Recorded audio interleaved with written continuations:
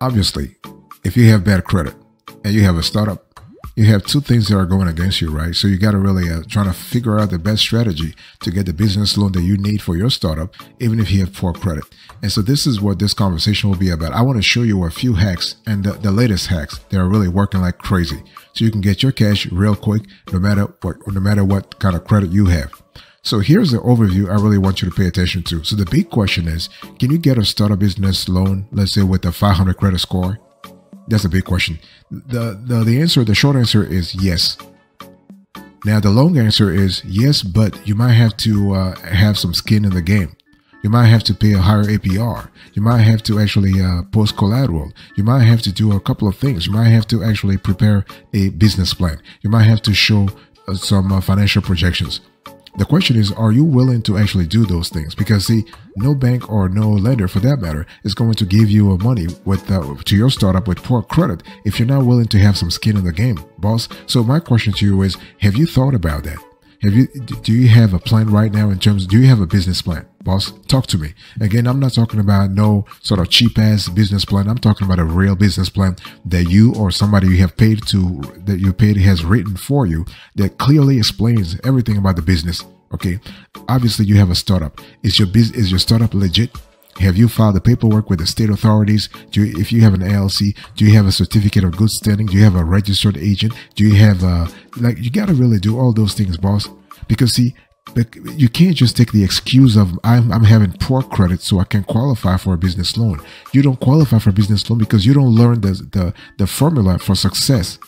Okay, because poor credit is just one thing, it's just one criterion, but there is a constellation of criteria that the lender is going to look at before approving or denying your business loan. By the way, boss, welcome back to the show. It's really a pleasure to have you here, and I love to have this kind of conversations all the time. Now, when we talk about a business loan for our startups, sometimes we hear people talk about guaranteed approval. Is that a myth or is that's reality? That is neither.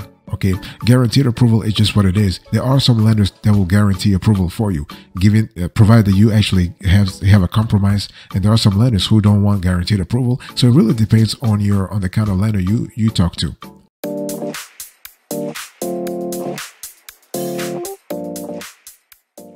So let me give you a few pro tips here. If you really have a poor credit, right, and you are a startup, you are looking for a business loan, fast approval, massive amount, you got to really think about a few things. First of all, you need to understand what lenders are looking for. So when lenders look at startup business loan applications, they are paying attention to a few things. First of all, how long have you been in business? Because simply because you're a startup doesn't mean you started yesterday or 2 days ago. You could still be a startup. You can be qualified as a startup if you started 9 months ago. The technical cutoff time is 1 year. So after 1 year, you consider like a new business or a small business. But before 1 year, before 12 to 18 months, you are still considered a startup. So how long have you been in business? And basically during that time, have you been able to establish business credit? Okay. Have you been able to establish, because see, we all know that your personal credit is really toast. Like your personal credit is bad. Okay. But what about your business credit? Have you been able to register your account on Dun & Bradstreet? Have you your DUNS number? Those are things you need to think about. Not just Dun & Bradstreet. You got to do Experian business and also Equifax, so that you can have your IntelliScore plus score. You can have your Dun & Bradstreet payday score. Those are important elements. Okay. What about your revenue?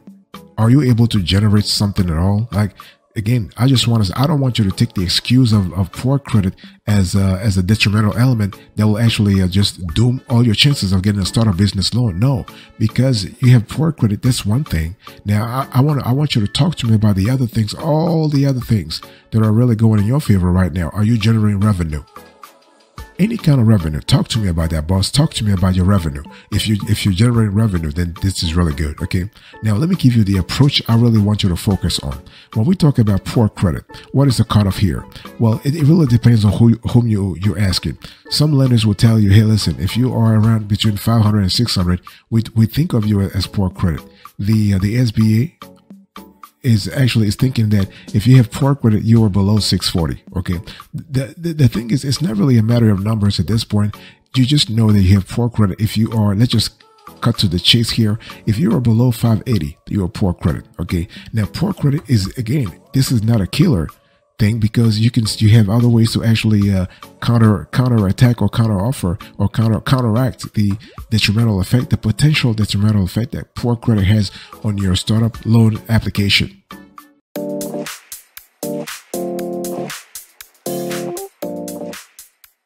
Now, let me give you the review here that you really need to think about. When we talk about business loans for startups with poor credit, the hacks I want to show you here is that you need to be clear about the kind of lenders you are talking to. Okay.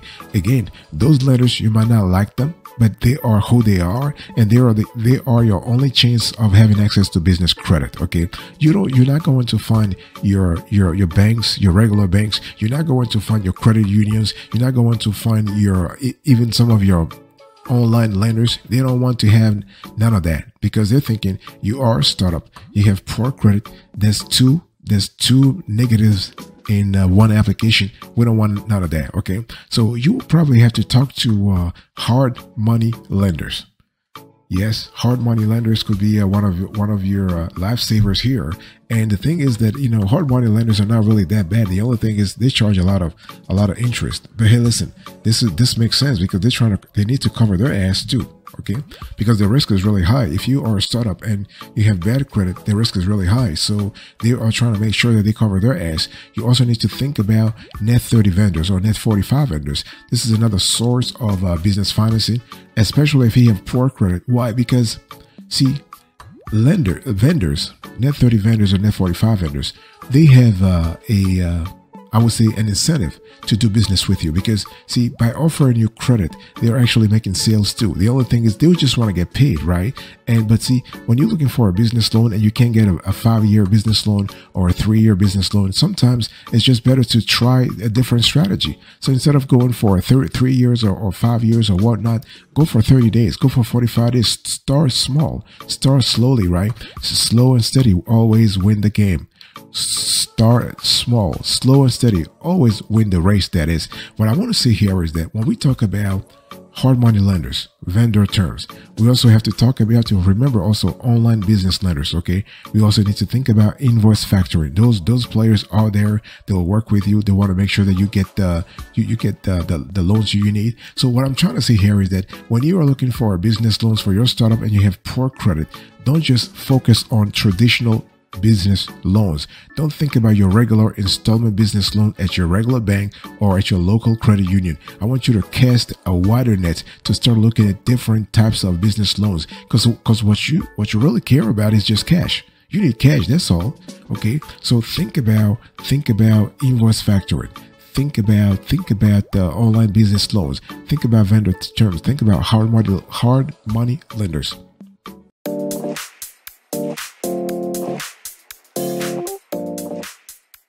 I want you to think also about business cash advance. Okay.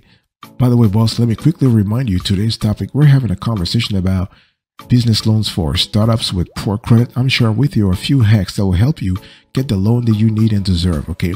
Now, when we talk about business cash advance, this is an interchangeable term with merchant cash advance. So basically, this is like you are usually swapping your electronic sales, okay, and with some cash advance. So you're getting cash in advance, but you have to actually swap. You have to show the lender your electronic sales. So this is kind of cool.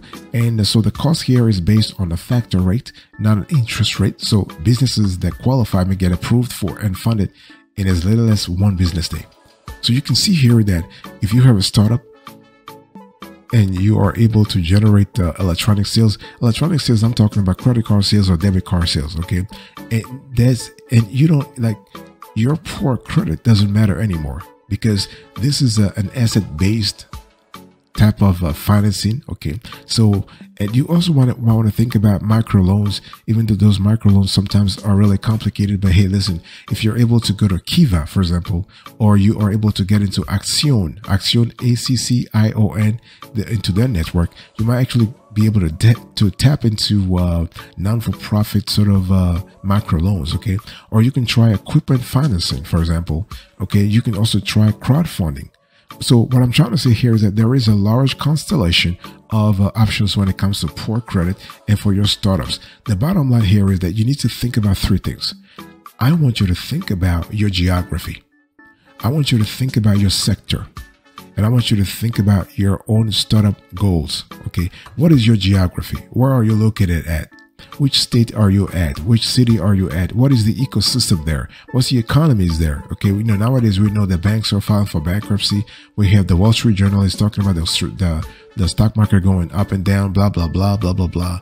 But in all of this, how do you actually survive? Okay. Your geography, your immediate geography, your remote geography. Talk to me about that.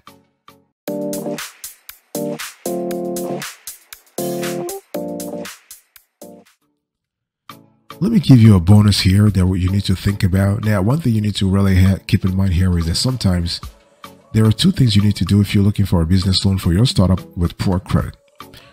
Maybe you might need to lower your expectations. Let's say you want to borrow $50,000, but you realize that there are no lenders right now in the market willing to give you that money. Then instead of getting $50,000, maybe bring down your fund needs to 10 grand or 15 grand and try to look for other lenders. Okay. Now you might want to tap into your friends and family network. I know they're not typically lenders, but again, cash is cash. Okay. Cash is cash. So if you have a large network in terms of financial ability and your friends and family can actually finance you, why not? I mean, why not give it a try? I mean, their APR will be lower anyway. I mean, you know them. The only problem here is that when you borrow from friends or family, you just have to make sure you pay them back, because if you default, there goes the whole relationship anyway. And you don't want that. Okay. And you can also tap into your own retirement funds. Again, if you lower the amount, you can start thinking about ways to actually get the funds yourself. You can tap into your IRA or 401k, okay? Or you can roll funds into a Rob's account when, the thing is you can use the funds from the Rob's account to fund the business.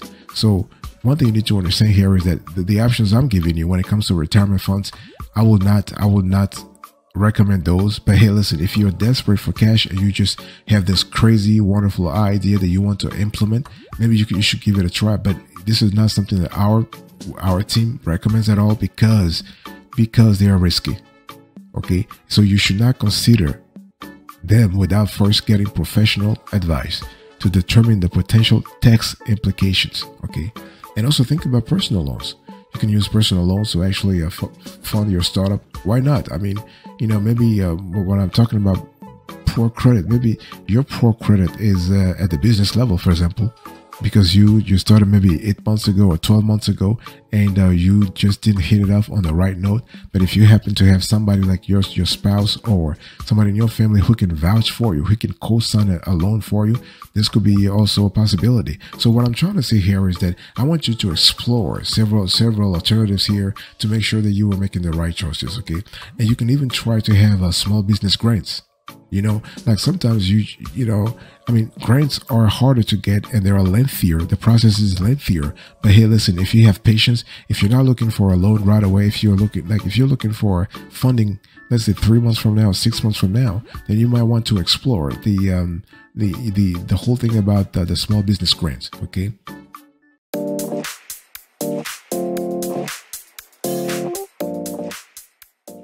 Let me give you some steps here in terms of how to actually choose the right financing option for your startup. Again, we are talking about business loans for startups with poor credit. How do you actually get the funds real quick? You need to understand that to qualify for a startup business loan, you need to think about three things. So first things first, think about whether or not you are properly established. Okay. You got to really be clear about that. Are you properly established? So I'm talking about you making sure you have everything in terms of your EIN, in terms of your incorporation or organizations, like things like LLC, LP, LP, S Corp, C Corp. So those are things, those are the basics, right? You want to get the paperwork from the state. You have your articles of incorporation, your articles of organization. This is the first thing you want to have. The second thing you need to have is you need to have a business bank account.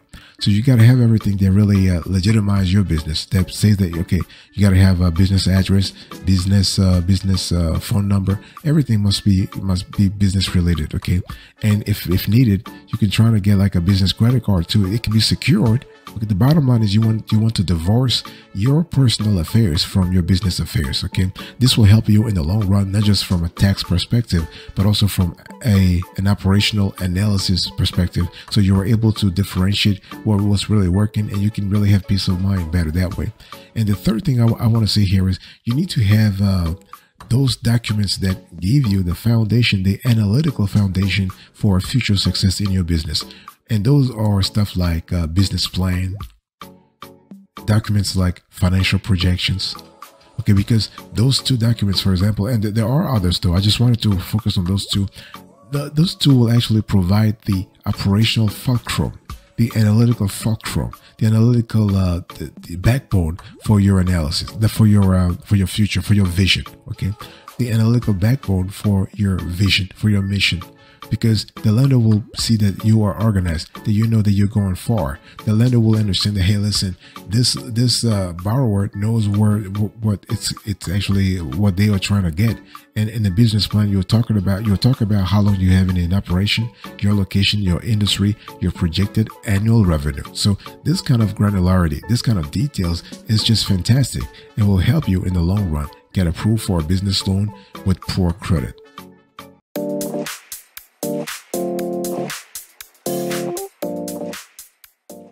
Let me close to this conversation by talking to you. I want to give you the decision that you need to make here. What to consider when applying for a startup business loan with bad credit. Okay. And you need to really think about a couple of things. You need to understand when we talk about a startup business loan with bad credit, you have a couple of situations here. First of all, we're talking about bad credit at the personal level. But you got to think about what kind of credit you have at the business level, if any. Okay, because if you are a startup, as I said, a startup can be a business that has been in operation for less than 12 months. So if you have been in operation for 11 months, you are still technically a startup. So, but by that time, chances are you would have had established some kind of business credit. And if you do, that means that you have a PAYDEX score, you have an IntelliScore Plus. So the question is, do you have a poor credit score also when it comes to PAYDEX? Because PAYDEX, anything less than 80 is considered a poor, and above that, excellent. 80 is just like the average. So you got to think about that. That's the first thing.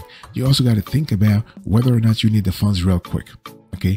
And the third thing is, do you have maybe collateral to pledge in case you need to pledge collateral?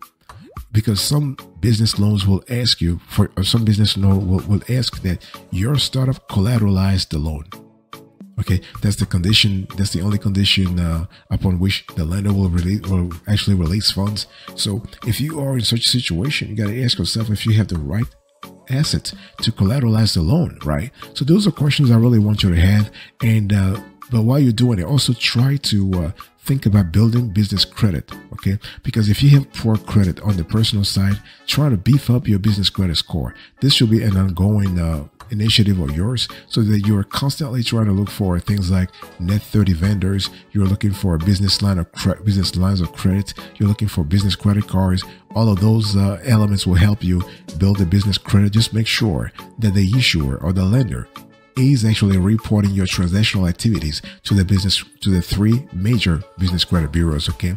And so when we talk about the three majors, we are speaking about Experian business, we're speaking about Equifax business, and we're speaking about Dun & Bradstreet.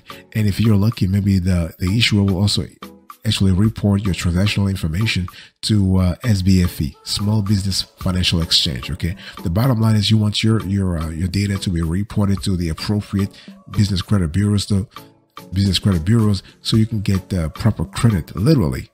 Okay, for your great deeds, for your great behavior, for your great routine when it comes to business credit.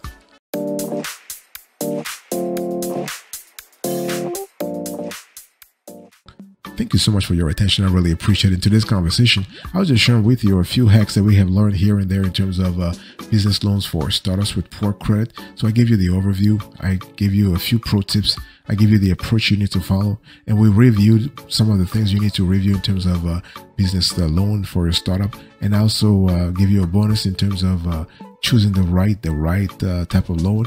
And I give you the step-by-step you need to follow here. And finally, I close today's conversation with the decision you need to take into account when considering a business loan for your startup with poor credit. Thank you so much for your attention. I really appreciate it. God bless you. I'll see you next time. But until then, remember, stay marvelous.